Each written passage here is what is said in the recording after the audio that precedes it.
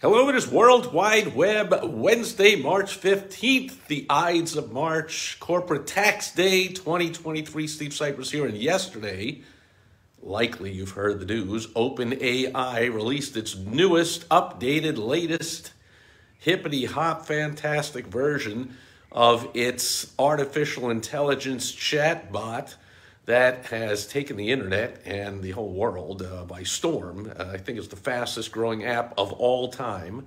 And that was GPT-3, and now we have GPT-4. So now they made it known that GPT-4, previous to its release yesterday, has already been powering the Bing search engine, which is sending Google into all kinds of craziness, knowing that why do people need to search and go and read stuff on websites when they can just ask ChatGPT to do that? So here's the deal.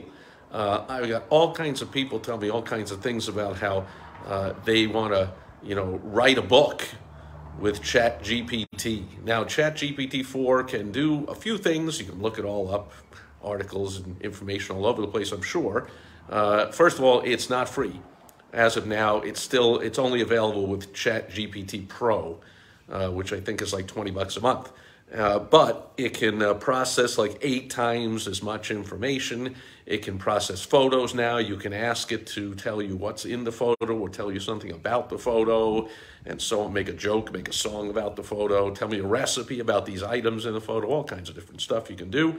But it still only returns results with text. You need the other OpenAI tools like Midjourney and DALL-E and all that stuff to generate the images. But ChatGPT-4 can read, quote, can see images.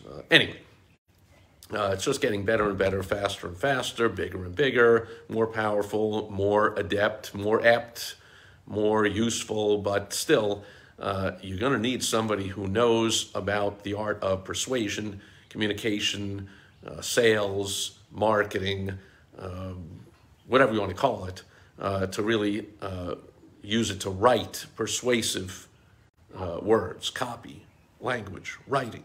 But it's a fantastic tool for research because it will comb through the web and read all the blogs and read all the information and answer questions for you factually. It's not great yet. Maybe someday sooner than we think, artificial intelligence will be great at writing with emotion and with personality, but right now it's not. But it's a fantastic tool for maybe a first draft or an outline of a report or a paper or a book or something, or can give you some ideas. It can certainly do a lot of research, answer a lot of questions, and in that way it can save us all a lot of time. Just be careful. It still makes a ton of mistakes. The OpenAI programmers call it hallucinations. It hallucinates things. In other words, it makes them up and doesn't tell you it made them up. It just tells you, matter of fact, this is the way it is, and it's not. So nothing that comes out of ChatGPT should ever be published without lots of going over it, editing it, and that's why I recommend you don't even think about using it for any finished project, but use it for research. Fantastic.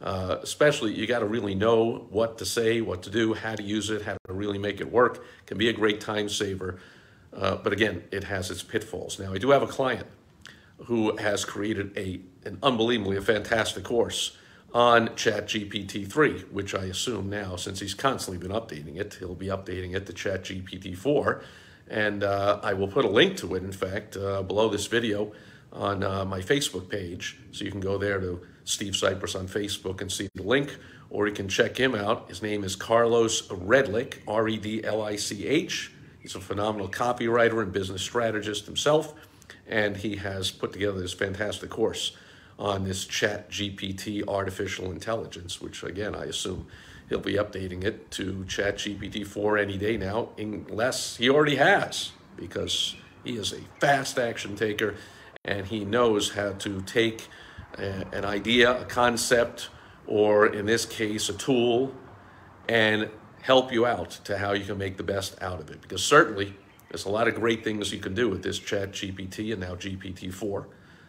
But you got to be careful. It has its limitations and it can cause some trouble and mistakes. So be careful how you use it, but by all means, use it the right way.